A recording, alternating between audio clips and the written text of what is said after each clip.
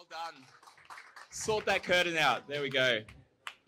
All right. Well, first of all, introductions. I shouldn't stand in front of everyone there. My name is Mark. I'm from the Aus DeFi Association. Oh, did it? Hello. There we go. I'm from the Aus DeFi Association. We're not that old, very young, and yet we've been amazed by how much this space has grown since the start of this year. And we are here to do an Aus DeFi and Sensand meetup. And we'll talk more about that and introduce the panelists, the fine panelists that are here. But before we get started, we do need to, as we do in Sydney and in Brisbane when we run these events, welcome to country and acknowledge where we stand. So please join me in, where's the wording? Because I've forgotten, I apologize.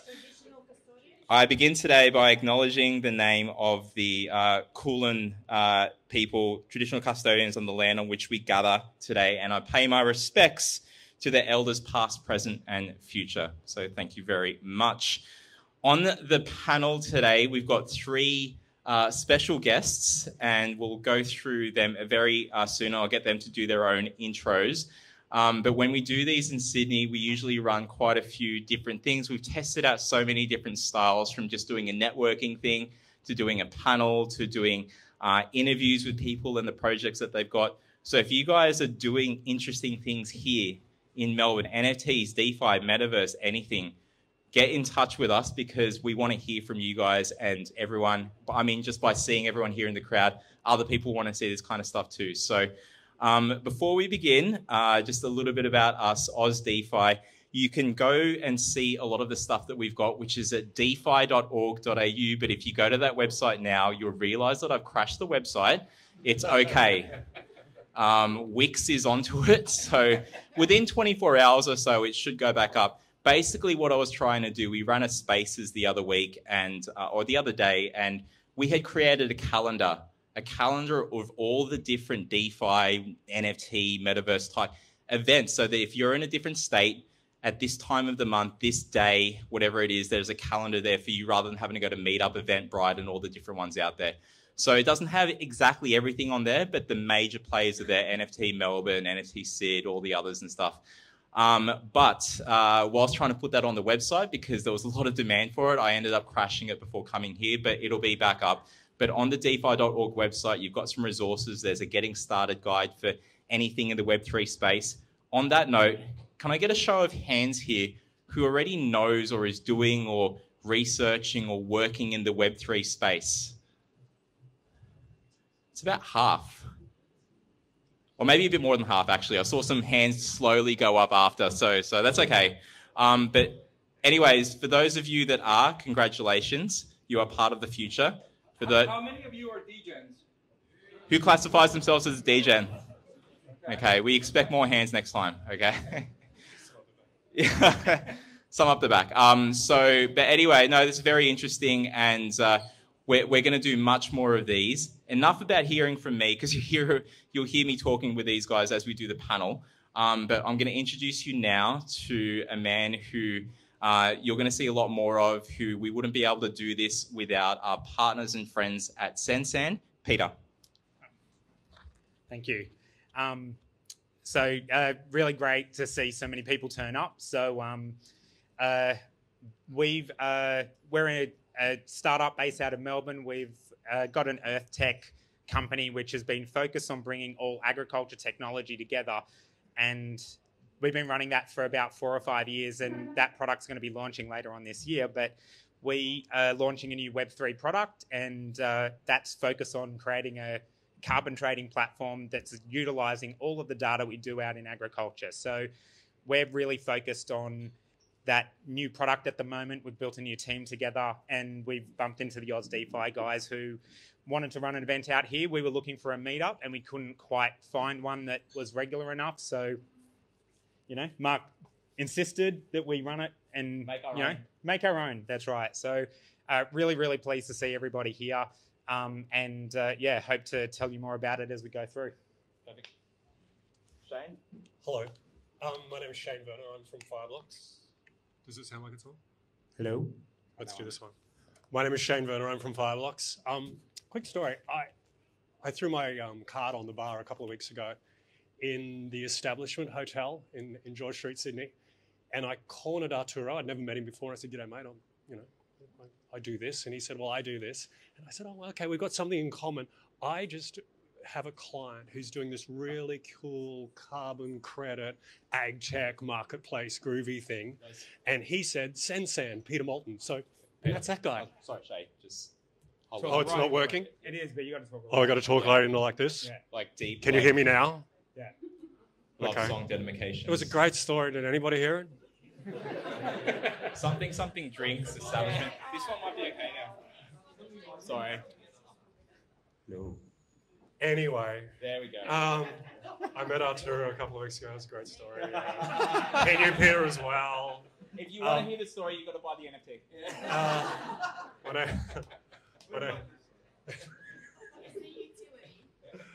My name's Shane. I kicked off Fireblocks in Australia about 8 months ago. It's been an amazing ride. Fireblocks, for those of you who don't know, kind of like the AWS for crypto. We are an institutional security organization, 3 years since inception. That might be in my intro. Guys, just remember that name, Fireblocks, all one word. You're going to need it. Look it up. If you're going to build in this space, you have to look it up. We'll tell you more about it later. Arturo. I met this guy a few weeks ago.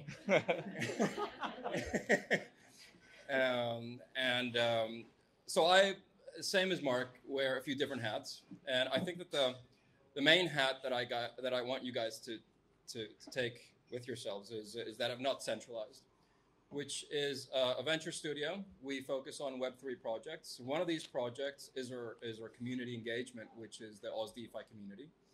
And You're in our project right now. Yeah, exactly. Congrats. And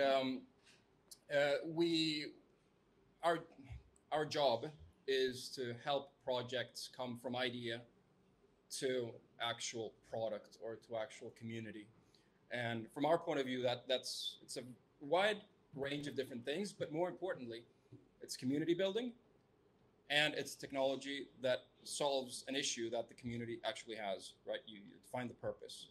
And on the technology side, we're pretty agnostic, but we do work a lot with Starkware and have written a bunch of contracts on Starknet, and we're really into that L2 space. So if you guys want to talk about that, reach out, and I'm happy to Hold the mic up. Hold the mic up. There you go. Yeah, yeah, exactly. Yeah, that's it. We've all been tested. We probably don't have COVID, but we'll see. But if you haven't heard of Starknet, you might have heard of Immutable, right? Yeah. Hands up who's heard of Immutable. Yeah. There you go. They're building on Starknet as well, so it's good tech, right? So we've got some good friends over there. Yeah, that's me. That's it. Thank you, Arturo. He goes by the name Numbers. On the Discord, yeah. Yeah, the Aus DeFi Discord. The math genius. I rant a lot. What's that movie, Good Will Hunting? The janitor that does all the math stuff. That's him. I do the cleaning. And apples, if he likes apples. So anyway, that's our panel. So we're going to have a panel today. It's going to be a really cool topic, which is DeFi and crypto. Is it dead? And judging by the room here, the answer is no. So thank you very much. That's it. But no, we will have more. But I just wanted to acknowledge, because we've been coming down to Melbourne a little bit. We haven't had a chance. We've been very fly in, fly out. So we haven't had a chance to really run these events. And it was kind of hard, because if we're only going to come down for a bit, let's do a few drinks. And I've met some great people over that. They've joined the Discord, which you can still access off our Twitter account. So even though the website's down, AUSDEFI. That is us on Twitter, Aus DeFi. So follow that. There's a link tree. It's got all the links that I haven't broken.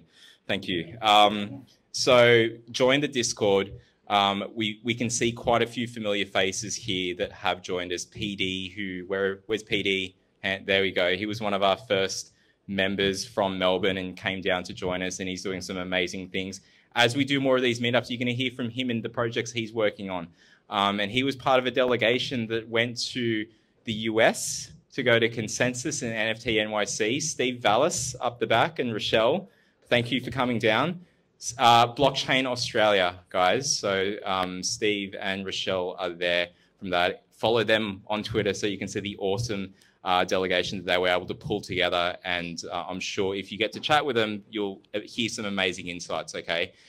Greg, always around. Whether we're in Sydney or Melbourne or Brisbane, we keep bumping into you. I don't know if it's us following you or the other way around, and Ronnie, but we love you guys and love your support. And then everyone else that I've met in the room that I've only spoken to on Discord, but now I got to kind of meet in real life. You guys are amazing. So thank you, thank you, thank you. More thank yous to come, but we're going to get into the panel. Okay, so there's a couple of questions we're going to go through. And if anyone wants to ask anything from the audience as well, just put your hand up. If I see someone straining after a while, like we'll head over to you. But no, we will get some questions and interactivity from the audience. But the DeFi and crypto thing, is it dead? I think that for me, it's not. We're only just getting started. We need events like this to kind of happen and stuff. But let's hear from the panelists. So the first question is, we're all hearing from the media that crypto, it's in a winter kind of thing. And whilst I decide who's going to answer the first question, we're hearing it's all a crypto winter. But what has the last couple of weeks and months taught us, and where to from here? Who wants to answer that one first? Who wants to go? Shane. I'll have a crack. No. Well, yeah. I'll have a crack. That's better. It's been an interesting sort of, whatever it is, 6 weeks, 8 weeks since USTDPEC. Our organization actually was founded in the last crypto winter. Our 3 founders are all ex-Israeli military intelligence dudes, and they were called in to do the forensic audit of the hack. Can you hear me, Adelaide? I can't get it any closer. Turn. Try that. Can I try it now? Yeah, try that. Oh Just my talk about it. God, I know. it's sensitive. It's very, very special. So yeah, in 2019, our 3 co-founders were called in to do a forensic audit of a hack that happened from the North Korean hackers to 3 South Korean exchanges, $200 million worth of Bitcoin gone. So, sorry, which one? Yeah, 2018 it was. Ronan? No, Ronan was more recently. More recent. No, no, it's an older one. No. And so they recognized an opportunity to secure the blockchain, and here we are a few years later. So I think great opportunity is going to come out of this. We have seen organizations who trafficked in, let's call it malfeasance or willful misleading of investors. We saw Ponzi schemes. We've seen them go away. But as a consequence of that, we've seen, I think, a contraction of what we'd call the traditional crypto play. But in our experience, we've seen an explosion in the institutional side of the world. Major organizations, both locally throughout APAC and indeed globally, have started to come in and do really interesting things that I think we're going to talk about soon in this space. So I think there's great opportunity. I think the fringe dwellers that we can well do without are disappearing and disappearing at pace. And I think there's a real cementing of serious business-minded people at an institutional level going and doing things that we're all going to profit from. Thank you. Arturo? It's got to be that way. Okay. Do you have some thoughts on this? So I come from TradeFlows.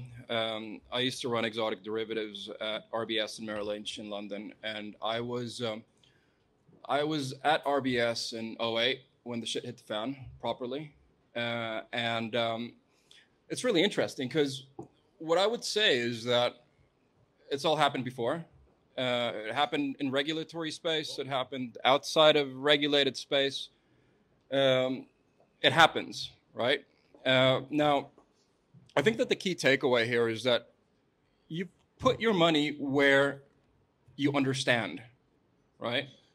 I'm not adverse to taking risk. I never really understood UST. Now I understand why I didn't understood it. But even having worked in the industry for a long time, I thought, oh, well, maybe it's because it's a crypto thing. It's not. You can't live by that excuse that, oh, it's a crypto thing, therefore it'll work. It doesn't. Risk is risk. If you don't understand it, don't take it. So I think that if people kind of take that approach, then we're going to have a much better cycle next time. I think that my microphone's working. That's what I think. I know. I've got the microphone touch. I think that when you get those bull runs, that there's a lot of the opportunistic projects that come along that try to capitalize on that run. And when the winters come, they all get cleared out. So we were very early in the 2017 period, and every man and his dog was busting our chops to do some ICO, was the word at the time, right? And we just didn't have a conviction about what that product was going to be, so we didn't jump on said bandwagon. I was an enthusiast, but I wasn't making a product in that space. So I think the winters give you the opportunity for those projects to get cleaned out, so that, you know, the Fireblocks has come along, and then a company in our situation, we engage Fireblocks, and that we can build on top of that. There's a whole bunch of stuff that we don't need to do. So you keep on getting those extra layers that compound with time. So I think that those things just clear out over these winters. And will algorithmic stablecoins clear out as well? Are they dead? Arturo's got a phrase instead of algorithmic stablecoins. What do you call it? Algorithmic shitcoins. Algorithmic shitcoins. There you go. So we will probably not see that too much. Mark with the deep voice. So the next question, considering that this space is building blocks, right? And that's the key. Like, if you've ever built anything in Web 2, if people aren't open sourcing things, then yeah, great, you've got to start from scratch in some ways. But where there are these open source projects, like, I mean, even the stuff that Arturo and I are doing, we don't have to build layer 1, someone built it. We can build on top of that, and well, we're building on layer 2, so we're stepping up another level. But just from where you guys stand, what are you seeing in terms of what is being built, whether it is Web3 projects or even if it's like part of the way, like Web 2.5? Arturo, why don't we start? I think I'm a bit biased here. I'm starting to see much more utility, and it's obviously a really good thing. I mean, Sensand is a perfect example of what utility is in terms of blockchain. I think that Fireblocks is also an amazing example of what utility is, although Fireblocks is more of a derivative of being able to power that utility, if I may put it that way. I think that a lot of the things that we are going to see going forward are things that people are really going to question. Right, as in, do we really need it? And it's really important, right? Part of that questioning is going to be, does it really need to be blockchain?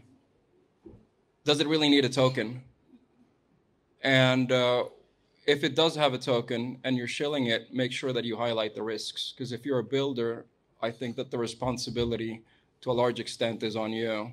People that want to get into it are probably going to buy it anyway, right? So just make sure that they understand what they're getting into. Shane? I see some themes emerging. Well, not emerging, particularly if I can just talk about the Australia-New Zealand experience. I think there's 4: remittances and how people in third world countries transfer money between each other. I see as an extraordinary thing for the greater good. I had no idea how poorly Western Union treated those that didn't need to be treated so poorly. When they wanted to send $100 from the oyster farm in Brisbane back home to Tonga, I didn't realise that Western Union took 50 until I started in this gig. And then there's a lot of organisations that I'm speaking to, that we're speaking to across Australia and New Zealand that are addressing that. I think ESG in the carbon market, across all sorts of different layers of institutional Australia and New Zealand are being addressed and addressed at pace. I think cross-border payments is, whilst not the sexiest thing in the world, I accept that, but is a market sector that has been dominated by a couple of very large companies, interestingly owned by the banks. That's changing, and those banks are leaning into an existential crisis that they're facing today. And if they don't solve this problem, a whole bunch of different smart fintechs are going to eat their lunch. And probably most interestingly, I think, from my own personal experience, is the tokenization of real-world assets. I was in a meeting 2 weeks ago that I was telling Arturo about, where a gentleman who's a luminary in the financial world in Australia said, I want to tokenize a jumbo jet. And I thought, why, dude? And I sort of had to think about why. And you think about that fractionalization of that asset. And if you created a lane between Melbourne and Sydney and Central Freight that way, and each of us had access to that financial instrument, I think it's an extraordinary opportunity. They're the four themes that I see. Getting rugged. Am I getting rugged? Try again. 4 things. 4 themes, no. 4 themes. 4 themes. I finished for him. Peter. I think that in our situation, we are looking at what blockchain can enable. So not all parts of blockchain are always going to get utilized. In our case, we're not going to be decentralized, right? So how was that? How am I back? We're not going to be decentralized, but there's other parts of it that we do use to apply to the business problem that we're solving. And I think that companies need to take that approach. And I'll wear the company hat. You can use these tools and this technology to solve your specific problem. And I think that needs to be the focus. Like, what is the problem that you're trying to solve, and using it to solve it rather than finding the other way around. Like, that was the ICO thing where everyone wanted to tokenize everything so they could capitalize on it. But you've got to come from it, solving the problem and using the right tools to do it. Why blockchain, I think you use, right? So if there's a reason to use it, then that's the case that you should apply it. Hi, we've got a question from the audience. Just while I have you on the spot. So you're talking about blockchain, and how do you explain to other not blockchainers, people, how you actually explain the need of the blockchain? Why blockchain? Why blockchain? Yeah, because even like a supply chain, for example, they already exist. They already have lots of different opportunities and lots of different softwares. They actually run a supply chain. But how do you explain they need to go to the blockchain?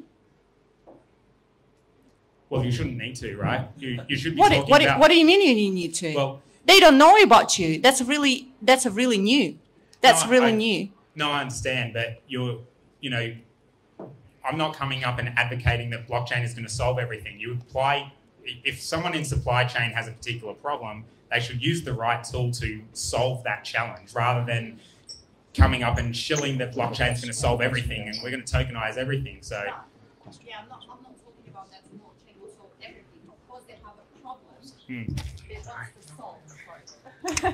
They want to solve. They have a problem they want to solve, and they come to you and saying like, okay, so this is the blockchain, the problem they can solve. However, you still need to educate some industries and niches that the blockchain can solve the problem. So they even actually turn over and saying, okay, so I will consider blockchain technology that can solve my problem. Is it clear? How would you say to those industries that's blockchain, the problem they have, the blockchain can solve it? Well, I think that the product needs to actually solve the problem inherently first, right? And blockchain is part of that solution. I don't think that you can't come into it and pitch that it's the solution to everything. So I think it comes from solving the problem first. And if blockchain's the right tool, it'll sell itself. You don't need to advocate that a blockchain is better than a database or better than something else. This is going to materially do something better than the way it was done before. And the value speaks for itself. So, Sure. Absolutely. I'll just I'll give another interpretation to that. We spend quite a lot of time thinking about why blockchain, and one of the standard questions is, what can you do in blockchain that you cannot, or let me put it this way, what can you do in Web3 that you cannot do in Web2? In reality, it's as an absolute answer, very few things. As a more nuanced answer, many things can be done easier through blockchain than through Web2. Let me give you 2 examples. One of them is movement of liquidity and transparency of liquidity. Right? It's a very general term, but in reality, that's what blockchain does for you. It simplifies the transaction of value. Not so much your assignment of value, but understand the nuance. It's about the yeah. I don't think this is working that well.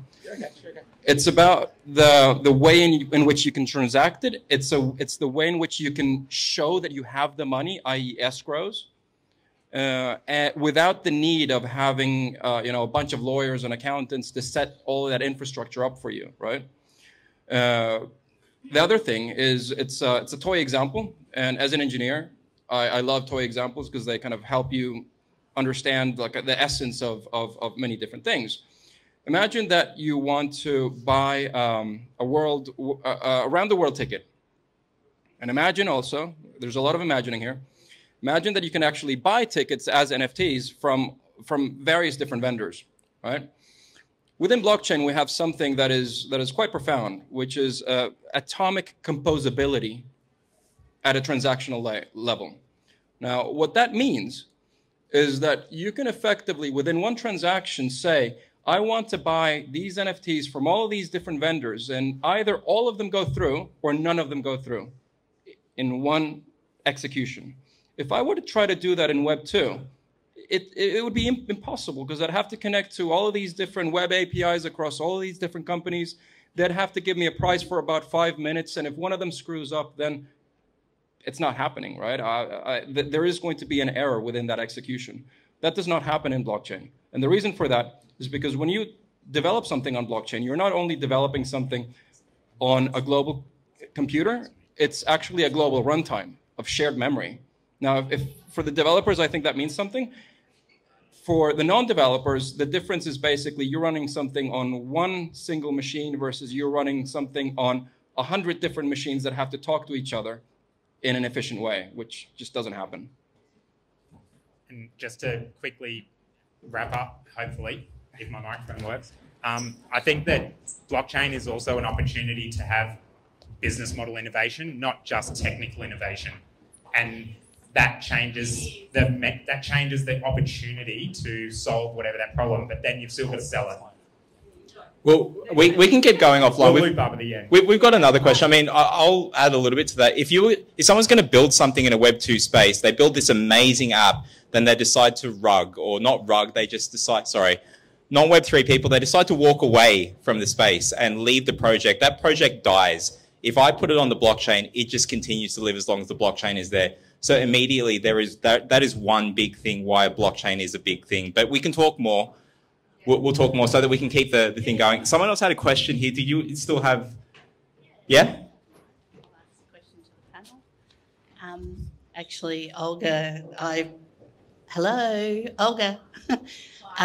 Yeah, I had that question too, and looking at the security token and utility token and just doing the comparison as to why is it that we need some of the projects in that space? Well, there is no need for projects in that space in my pea-brain mind because they're a security token.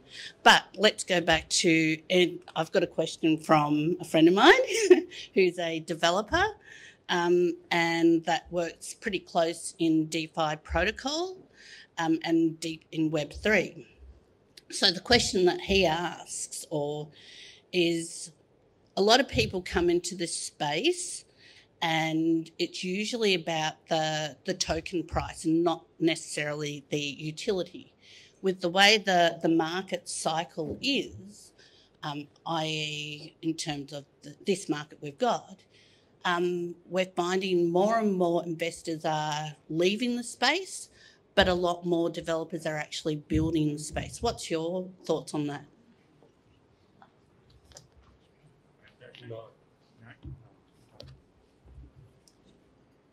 Biddle now. He said build, but yeah.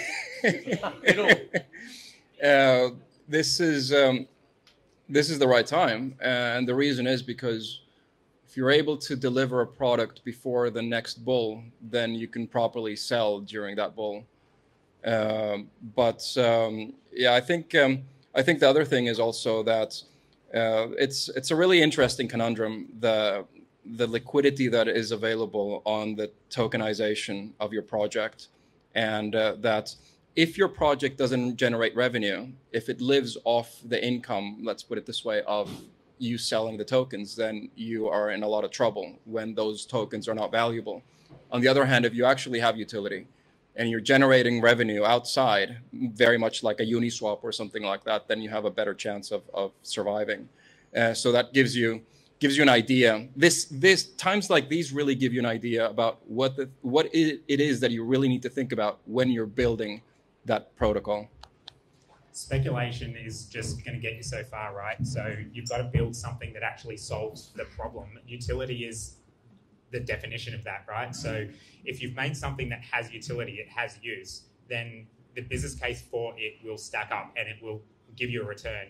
When you see the bull phases, is everyone's just investing on the speculation that they're hoping that they're going to ape into something, right? So you've just got to go back to basics, which is solving the problem, not worrying about the, hopeful capital growth or shilling something out. You just get back to solving the problem, guys. Like, build something that works, that does the thing it's meant to do. I think they answered the question really nicely. I'll just challenge the premise of the question. Maybe not challenge, just put in a little bit of colour.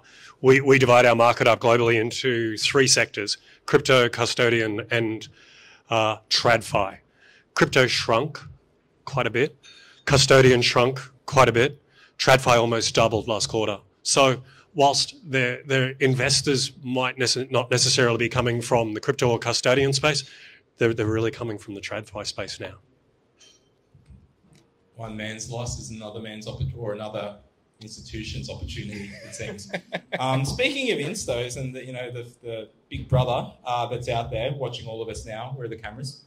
What can governments do to support the community? I probably phrased that really poorly. I apologise, but if you weren't aware of it here in Australia, the Treasury Department put out a response paper, a consultation paper, sorry, called for CASPERS. I can't remember what they stood for, but it's not to do with ghosts. But given what the government is doing, do you guys want to talk about what can they be doing more to support this community? Shane. Hello, Steve Ellis. Blockchain Australia, everybody. I just cornered him and bored the shit out of him for 20 minutes. He doesn't want to hear it all again. I'll be really quick. 2025 is the timeline that our various regulators have outlined as their target goal. I don't think that's acceptable with greatest respect. If you see what Japan announced yesterday, Maz in Singapore, Europe last week, we are an extraordinary market in this blockchain and crypto. And I'm talking Australia. Interestingly, 30% of Australians have engaged with crypto and only 7% of Kiwis. Does anybody understand why? It doesn't make any sense, right? No. They're cool. Kiwis are cooler? Maybe. No. But in Australia, we run this rate. If we live true to that 2025, Steve, stop making eye contact, true to that 2025 date, I fear that we will be left behind and it'll cost us jobs and opportunity and money and all sorts of good things. What's wrong with next year? I really do. And it doesn't have to be perfect, just a light regulatory wrapper. I would love, and I know my clients would love, just to give them surety and maybe eliminate some of the fringe dwellers in the industry. Steve, I'd love to give you this. Can I give Steve the microphone? Go. Here's me running. 5, 4, 3, 2, Steve. The thing I think everyone needs to understand, and this is a byproduct of literally thousands of conversations, is as an industry generally, we don't appreciate other people's context. And the reality of government is they are risk averse, as they should be. Their job is to protect or otherwise provide constraints so things don't become sort of an unfettered free-for-all. That's a challenge. The other thing to understand is efficiency is a much sexier word than disruption. The reality is if you can make a process better, you're more likely to have traction in a room than the person that says, I'm going to disrupt your industry. Because disruption says risk and challenges. And that domain experience is absent, I can tell you, in every segment of every industry or government conversation I have consistently. We sit here in a room of domain experts and say, how come they don't get it? Because outside this room, very few people get it. So it's sort of incumbent on us to say, we understand your context much more readily. I have some optimism. I think Shane's right in terms of a natural sort of timeline. But if we can make a case that says this is something we should be moving to at a faster clip, the reality there is as they're upskilled and the teams are being built out. Teams within Treasury have gone from basically nothing to very significant numbers. When Rochelle and I were in the US, we met with the Fed Reserve. Who knew that the Fed Reserve in the US would want to meet with Australians talking about blockchain and crypto? We had 14 people who participated in a meeting to talk to us about what we're doing in Australia. So there are green shoots, but the takeaway generally is understand other people's context a little bit more, because the truth of technologists is they say, I can fix your problem, and they don't ask the question, do you want your problem fixed first? So that's one of the takeaways. So Steve, us as a community, what can we do? Apart from call our local member, what can we do? So there's a belief that if you can convince your politicians, the job gets done. But it's not the case. I mean, the reality is the politicians are fed information from the departments that have to give consideration to these issues. So right now, we talked about the consultation. It's been a dense consultation at first instance. It will continue. So if you have views that you need to and want to communicate, Treasury is open to that conversation. You know, the ATO is just starting a review through the Board of Taxation. APRA, who regulates banks, is just starting their roadmap review. ASIC is attuned to this because the reality is anything related to scams or otherwise need to be given consideration. I'm just reeling off all the regulators, but they're all in train. The ACCC just released a scam report. I spoke to them a day after they released it. They need to be convinced that it's not all bad actors, because that's the signalling from people that don't know the space. They say it's all a scam, so treat it as a job lot. It's on us to say no. Scammers, industry participants, don't conflate the two. And AUSTRAC, who I spoke to today, understand that their primary role is to stop money launderers, nefarious and bad actors from participating in this. They're also upskilling at pace. So that's basically the suite of all the regulators. And if you think government talks to each other, you're kidding yourselves. The reality is you have to have these conversations 6 times to 6 different departments. So persistence, and don't take it personally would be my advice, Shane. You heard it right here. The government does not talk to one another. Thank you, Steve. No, that's not the takeaway. The takeaway is that your voice is far more important than you think in this space. Your opinions, your views, government in this space. I mean, we've been involved in finance here in Australia, and also I work in the UK with Arturo. Yeah, it's far closer in terms of what they're trying to do to get into what is going on in industry, what projects are doing as well. They are actively talking to those people, which has been a very, pleasant surprise. Peter, what do you think about all this? I'm just going to keep it short and sweet. Like, we are in the ground level trying to go through this process of getting financial services licenses, getting regulated. We want to trade Australian carbon credit units, which is a financial instrument, so you have to have financial licensing, and that's just incredibly onerous. So, and it's even harder when you don't have clear guardrails or a lot things that you can and can't do in blockchain, because there's just no definition. So it's adds a little bit of extra complexity, and we get advice about Singapore and co. So, so we're just going through that process. Some more definition would be great. Sorry. And if you like response papers, I mean, you don't have to answer it once, Arturo, and I did twice, right? So just for fun. But sorry, was there a question? Yeah? Please. Oh, yeah, I will go to you next. Yeah. Just talking about licenses and being regulated in terms of this space, we have a lot of NFT artists out there that don't have that background. What is your advice to them? Are they going to have to get licenses because they have a project in the space? I mean, what does that look like? Look, specifically for art in NFTs, I don't think that qualifies for needing licensing in general. Like, we're in a specific space where things that we want to do fall under regulatory requirements. So I think it needs to be applied. You don't need licensing for things if it's not under certain regulatory requirements. So in our case, we want a little bit of defined regulation so that we know what we can and can't do in certain markets, in certain products. But that's not always going to be the case, particularly in an NFT art project. It doesn't require licensing, from my view. I don't know if anyone else feels differently, but I think the ATO will. Oh, well, yeah, the ATO. Yeah, the ATO has an opinion on it. They're going to have a really... Yeah. No, that's true. Yeah.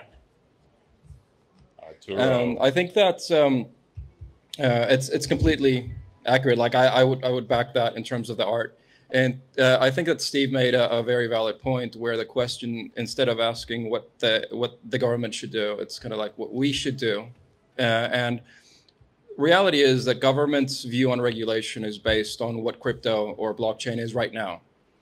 Right now, it is kind of a shit show, right? Because everybody's just selling a token, and most of these tokens are useless. So do they want to regulate Dogecoin? Hell yes. Does it add any value? No, not really. Now imagine if blockchain and tokens were out there, but from a utility use case, first of all, right? Take gold, for example. Gold is not a regulated asset. Why not? Well, probably because it had a utility within society far before regulation was an actual thing, right?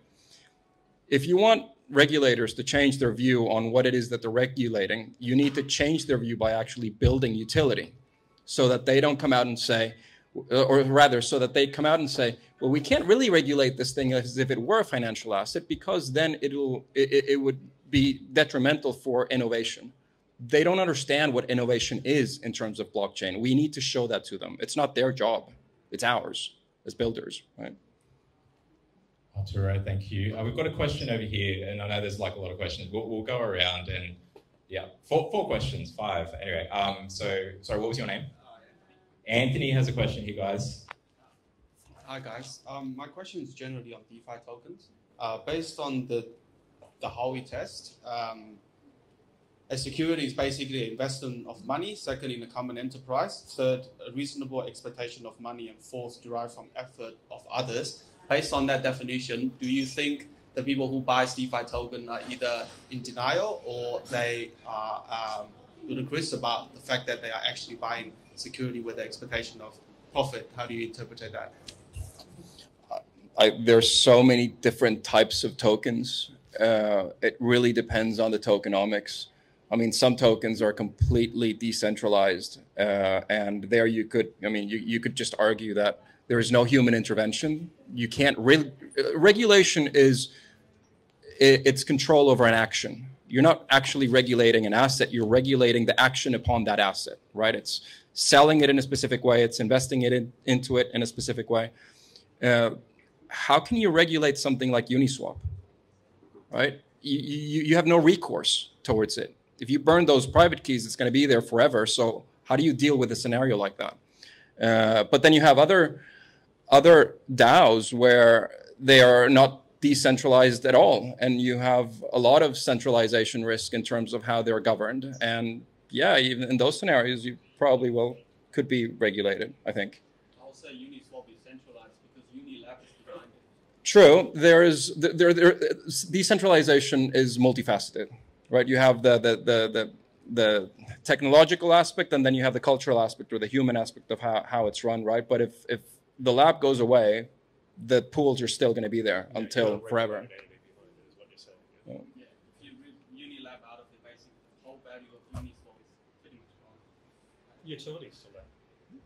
The value of Uniswap is the liquidity pools.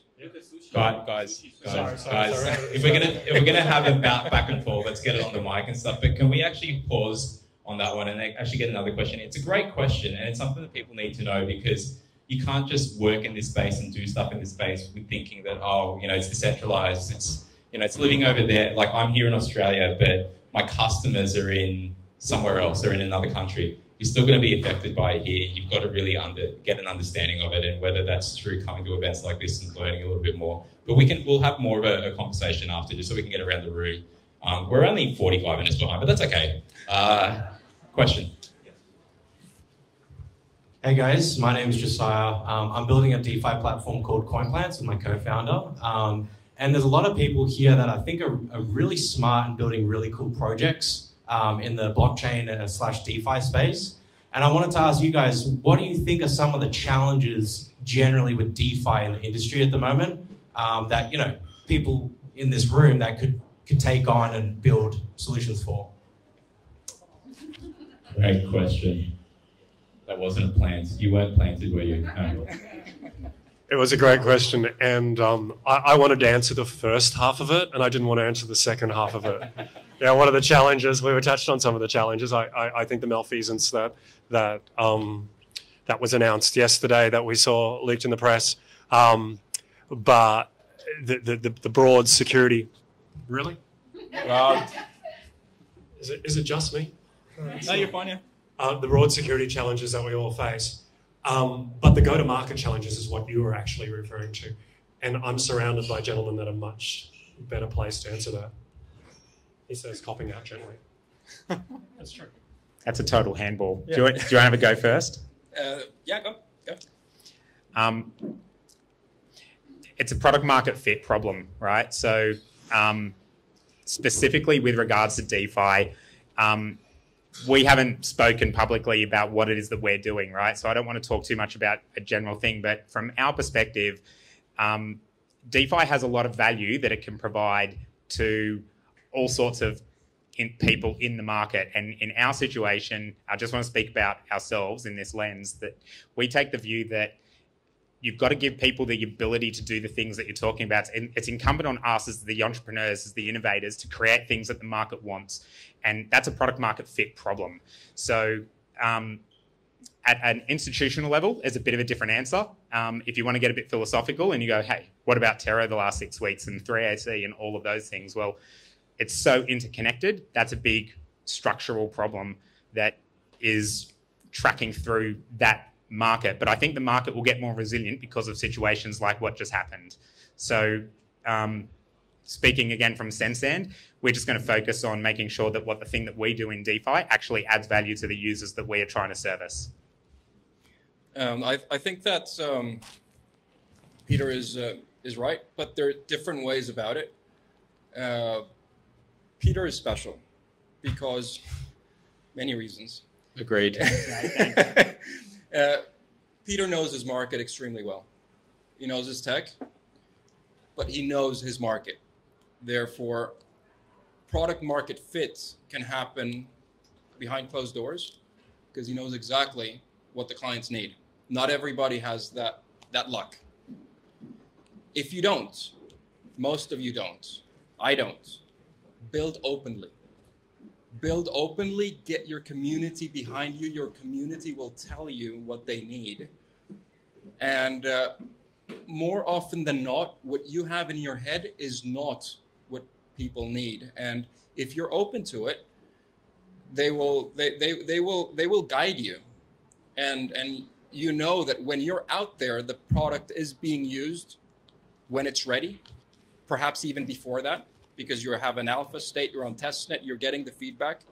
Get as much information as possible from people around you virtually.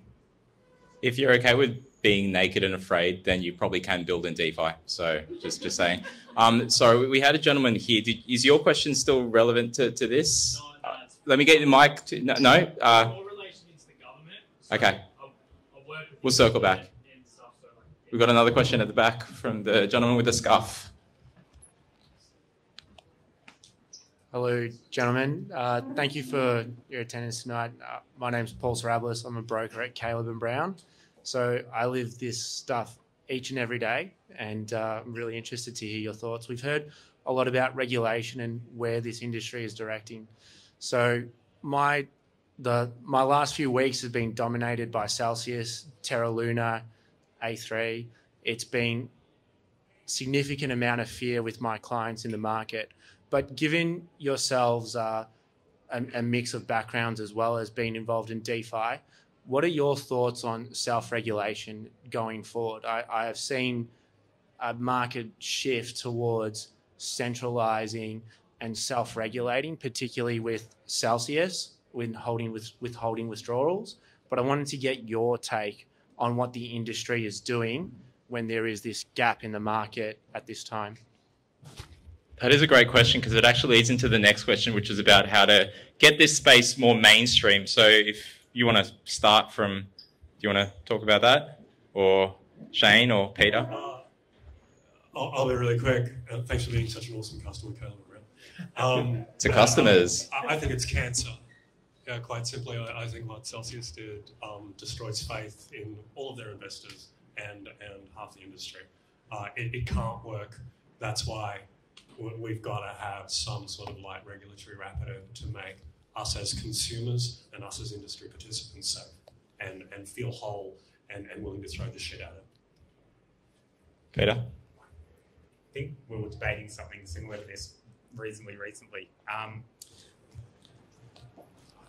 So Sam Bankman-Fried backstopped all of this. Hello, am I back? Yeah. Backstopped the liquidity for a lot of these products and protocols, and I think that. Thank you.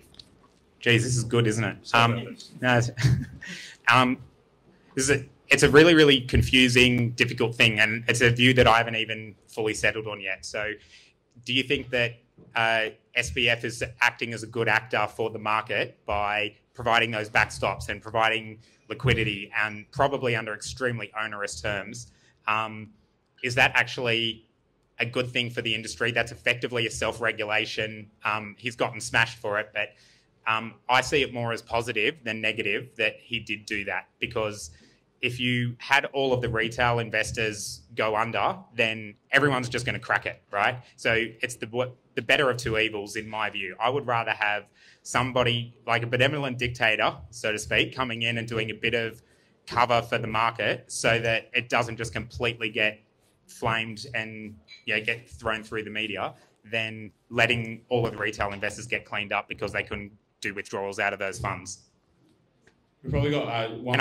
And I say it with no conviction because it's super new and I'm still thinking it through, but it's a really interesting question and I don't think there's clear answers on it yet about the market self-regulating. Standing here, I kind of feel like an audience plant where they've kind of brought their own microphone. It's fun. But we've got one more question here. So we'll do this and then we'll continue, guys, with the panel. So, thanks to the panel. My name's Andrew. It's just a quick question for Shane, I reckon, on the Fireblocks side. I know in the regulation framework in Australia that came out, there was a lot in there about having custody onshore. What's your opinion of where, given digital assets, a lot of the value proposition is that they're global and decentralized. What's your opinion on if you're an Australian having your assets custody onshore? Is that something Fireblocks is looking at to solve, or is it even an issue in your? Well, it is an issue because of the large institutional customers care deeply about something called sovereignty. I suspect you can't hear me. Thanks for the question, Andrew. Our institutional customers care deeply about something called sovereignty. It comes up. There's three big things in a big contract: liability, sovereignty, and the third one that I blanked on. But we're talking about sovereignty. Sovereignty, because of the way that, and this is a little bit technical, and forgive me, but it answers your question really quickly, Andrew. Because of the way that we shard the key, not your keys, not your crypto, we keep two. We put one in IBM Cloud, one in Microsoft Azure. The third one is with you. Therefore, the sovereignty and the ability to complete the transaction is with you. So we climb the sovereignty hurdle. So we're for it. Yeah, we think it's incredibly important. Self-servingly. Arturo? I'm actually going to ask a question in this case. Let's talk about sovereignty. If I understand the concept, right? It's about that ownership.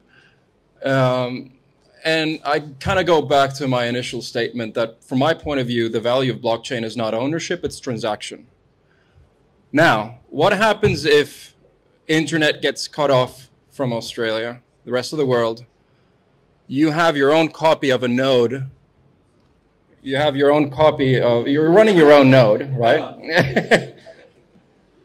But that node contains your private keys and so forth, but that node gets disconnected from the network.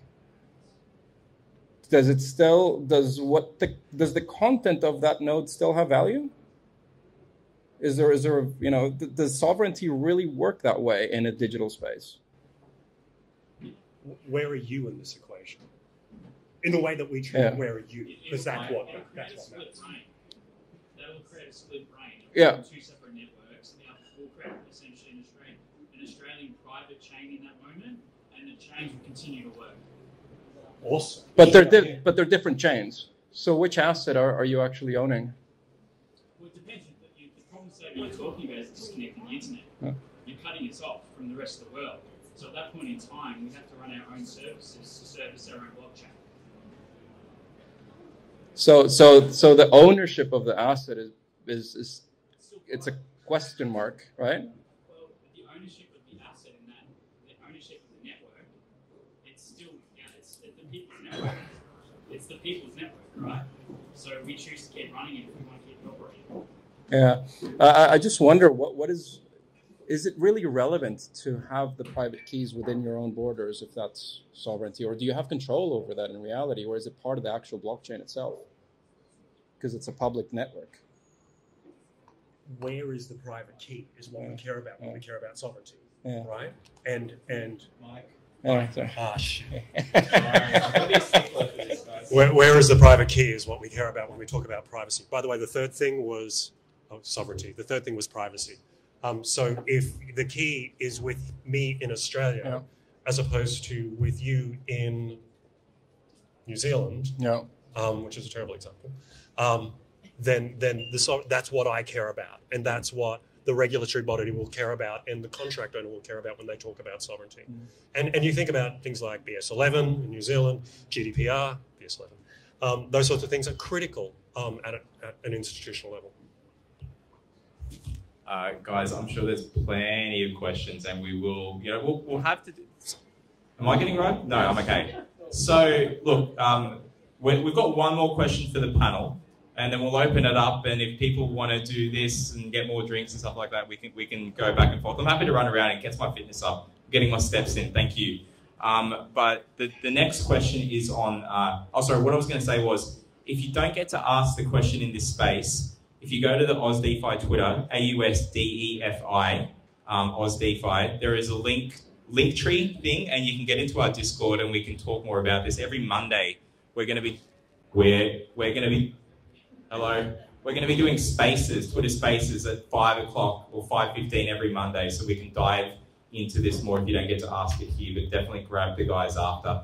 But the next question, to round things off, and it kind of goes back to a question that you had there before, was around, and others have had, around education. Like, what's it going to take to actually get mics at work? What's it going to take to get people educated in this space? What's education like in this space? Is this going to work? So I think that the companies need to make products that just make it easy to consume and use Web3 as a generalization. The friction is a bit too high. I just use would I get my mum to have a MetaMask account test? And it's just way too hard, right? And she'll lose the key, even if she can get it to work. It's just not a good, it's hard, right?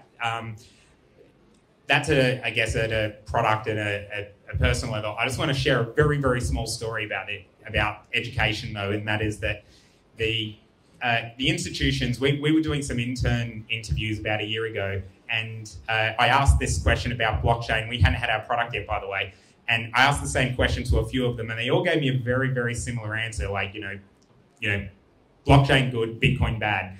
And it just was the way that the education was sort of churning those people out as well. I don't know if that was someone that might have been here that ended up, sticking on.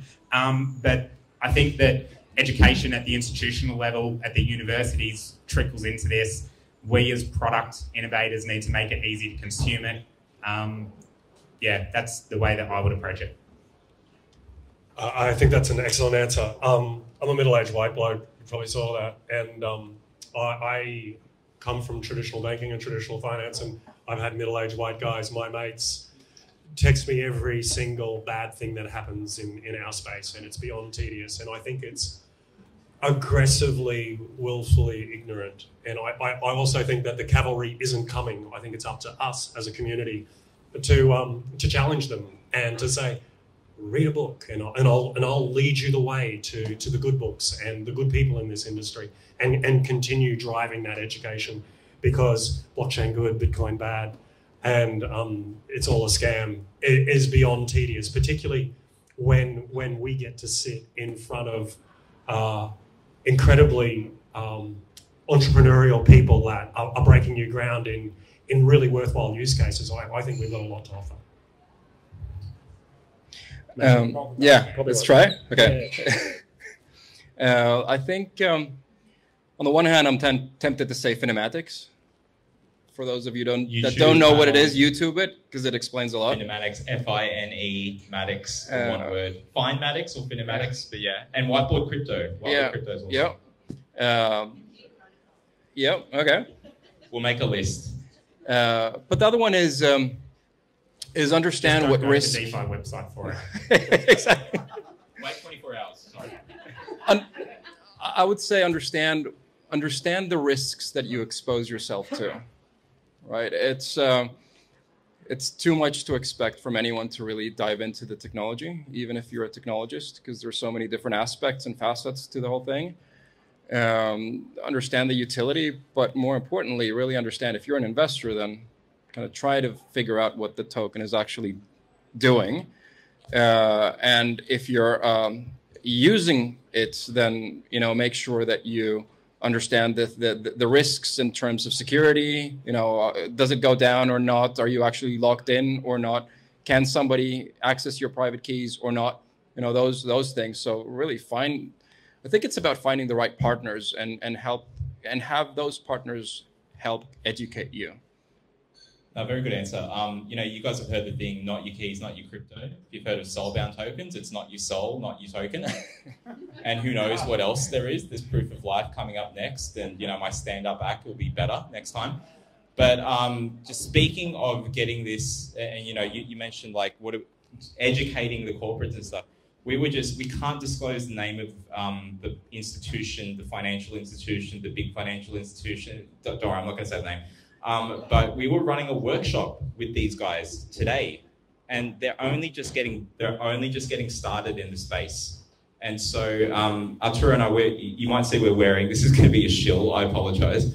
We're wearing a hoodie, it says NotCentralised on there. We have a group of different individuals, whether it's legal, it's people that raise capital, it's people that know the tokenomics, that have been building in the space, that do the NFT art, that do the data analytics and analysis like I've done. When you realize all the different things that you need and elements involved in creating a Web3 product, it really makes your eyes open, because it's not like, oh, it's easy. I've followed a tutorial. I can just put my product online and that's going to be it. Well, if you do all of that, as our good friend Harry Dell, who does the tax TikTok kind of channel, says he prefers it when customers come to him early, because he's usually able to solve problems before they end up having them, and especially if they come to him late. And the Val's accounting guys are the same as well. Like, you've got to go to these guys that are providing services in this space early to understand things and come to more meetups like this. We're going to open up the floor to more questions, because you guys, I think, are itching. Who's got some questions? Did you get another one? Yep. Right over here. Anthony. Yeah. The question is on one that actually Arthur Hayes asked, not that I asked, is in the time when Bitcoin mining program finishes and Bitcoin's trending towards a store of value as property. So when there's no transaction, miner's not going to get paid. So what if everyone's holding Bitcoin like gold? There's no transaction. How is the miner going to protect the network? What is the incentives there? Incentives for Bitcoin, anyone? This might, I don't know, Peter? It's an awfully long time away, but the community will just do an update to the way that the mining mechanism works. It'll probably go to proof of stake or some derivative of that, and they'll adapt, man, because there's a business case behind it, right? So they're not going to let that just stop. That's what, 20? Do we think it's 20 years? 100, is it? No, surely. Do I hear 150? 150? Yeah. They'll adapt. Okay, it's a long way away, but they'll adapt. I think it's so far in the future that no one's even thinking about it. But that's what my view is. There's too much of a business case around it. Not pragmatic.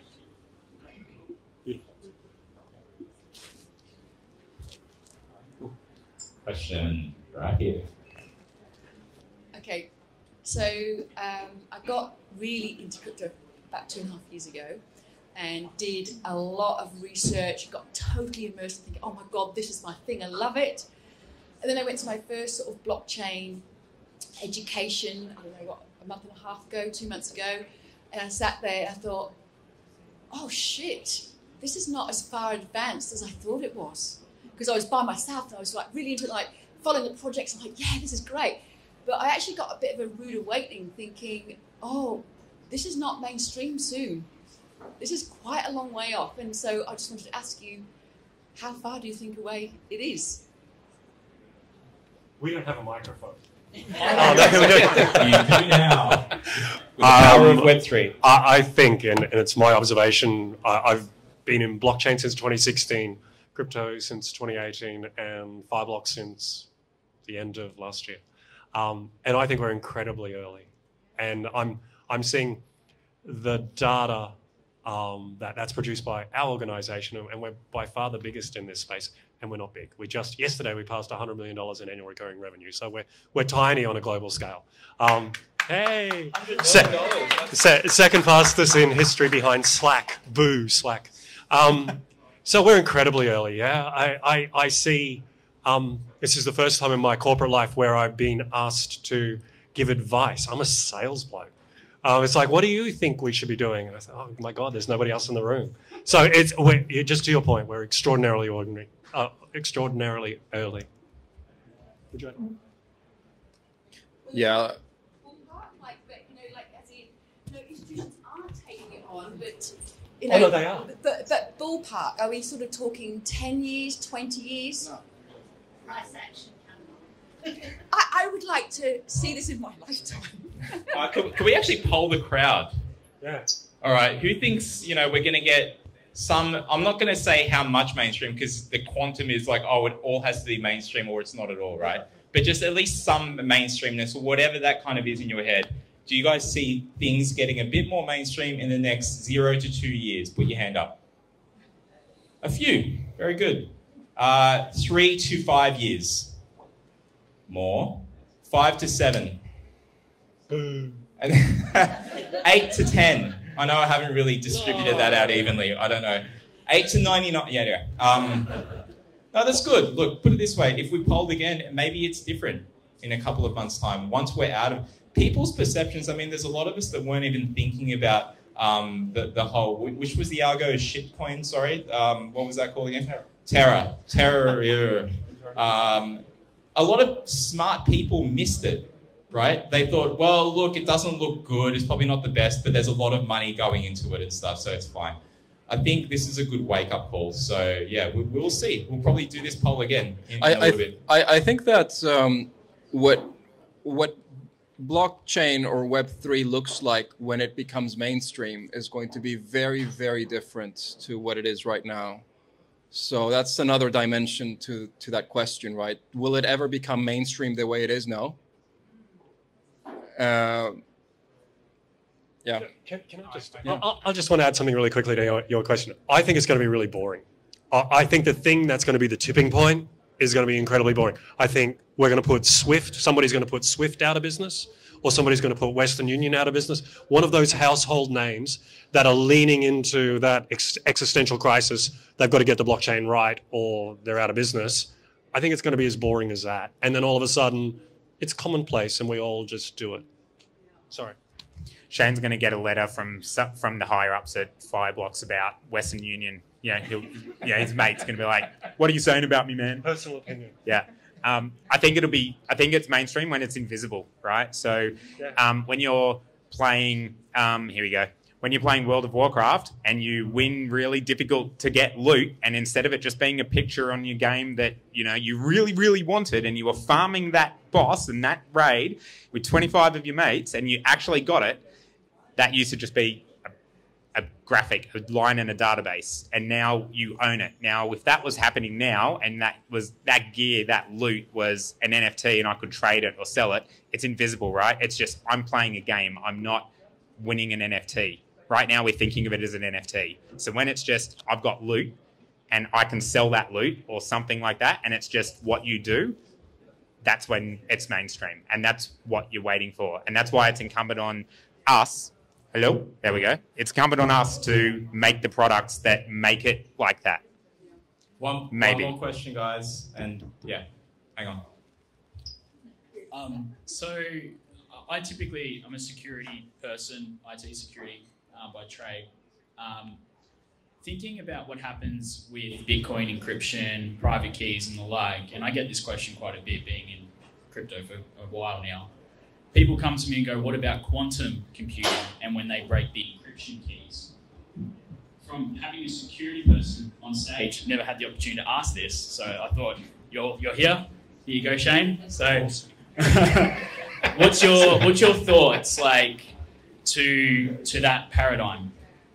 Can you explain the paradigm a little bit differently? Essentially, the encryption keys. We've now got quantum computing. They can solve a problem that would take traditional computing of today 9,000 years to solve. They can solve it in 3 seconds. Yep.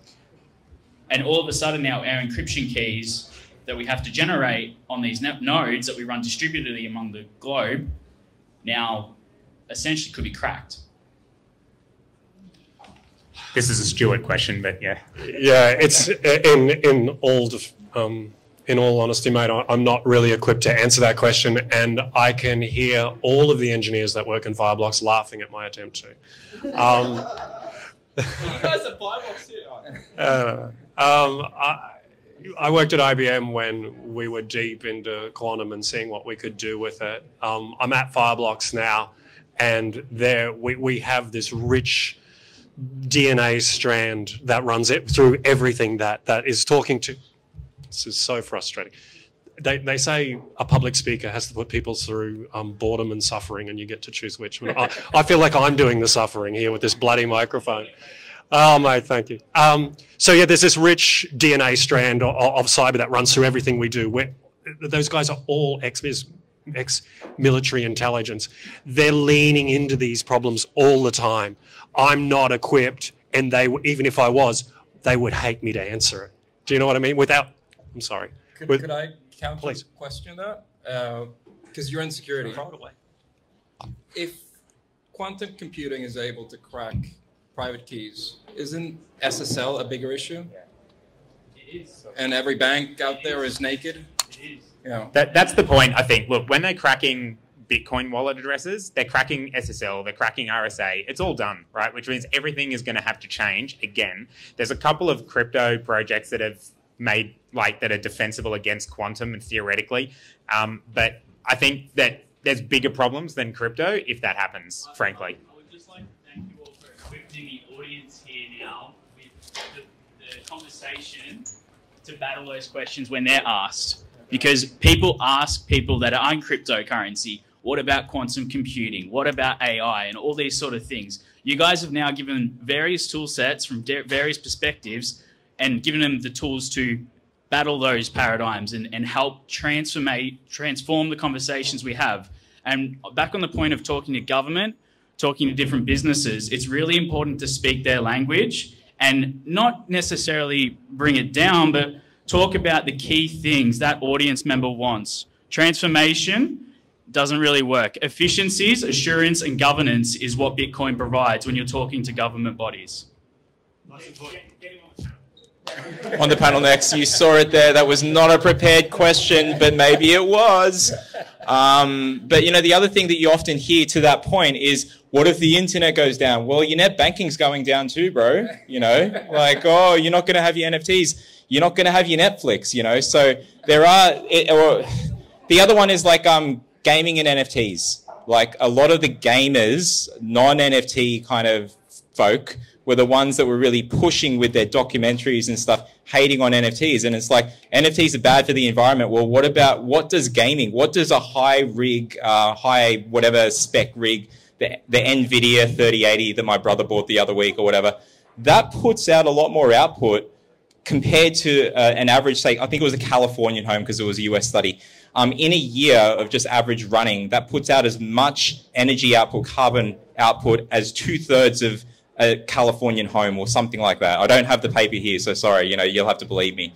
But we do a lot of these links. We have even a document, a living document online that we keep on adding to where people have, if it's environmental or if it's the scams or if it's like all of these other critiques of crypto that we've been collecting and we put it out there. You can comment on it. You can, if you're really interested, I'm open to having people add to it because we need to have these counterpoints. Is crypto the greatest thing since sliced bread? Maybe, but we've got a lot of stuff to clean up off it. And judging by the questions that we've had today, the amazing audience here, you guys are right into it. I have to say, right, and Arturo would back me up on this, you guys have far more interesting questions Sorry, Sydney, you know, in the camera. No, I'm looking at the camera here because this is recorded. But Sydney hasn't had as much questions as this. I mean, we have to fly William up here from Melbourne all the way to Sydney to ask some really great questions and stuff. So well done. Give yourselves a pat on the back, guys. Congratulations. Like, no, seriously, this is a great event, better than we expected it to be. Can I just say, if you guys are taking photos or anything like that, or regardless, just please connect with us on the Twitter, because like I said, I killed the website for 24 hours. The website is defi.org.au. It's on the Meetup, but feel free to stick around for drinks and stuff. Do you guys want to add anything to finish up for now, or are we going to release the hounds to the bar? Release? So. Sorry, I mean, Oh, Pete's got something new. Sorry. I'm sorry, what was the... You mentioned at the start of the thing that you're working on something new. Oh, okay. Yeah, so we're launching a new product, which is all in stealth at the moment, so you can't tell anyone, all right? No one knows anything about it yet. No, so it's a carbon trading platform. I'm happy to talk about it. We're actually going to start publicly putting things out. So it is a carbon trading platform and carbon exchange. So it's more like Coinbase than it is like Beta Carbon. ClimaDAO. Oh, yeah, no, we're not. No, ClimaDAO. No. No ClimaDAO. There is no ClimaDAO. Yeah. But it's a new product. It's a second product, and happy to chat to anybody who's interested. But yeah, we're still a few months away before we're going to launch. Thanks, everyone. You're awesome.